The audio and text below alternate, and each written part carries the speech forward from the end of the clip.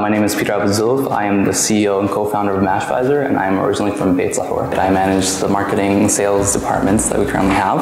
I work alongside my partner, who is our CTO. When I moved back to Palestine, I did a startup weekend. And during the 3-day competition, we focused on creating something that focused on Airbnb data. So we took Airbnb data and we found what areas are ideal for investments.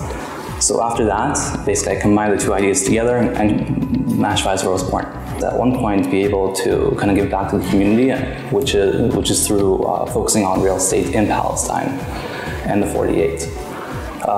So being able to contribute back to make sure that people in the 48 that can't afford their homes, that have to sell or forced to sell, are able to keep them.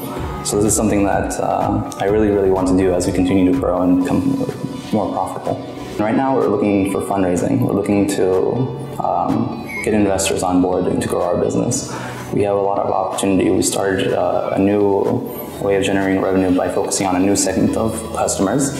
It's working well. We see a huge potential. The only thing that's limiting us is not having enough resources, which means not having enough people on our team to focus on this, not having enough kind of marketing expenses to market to these people and so on.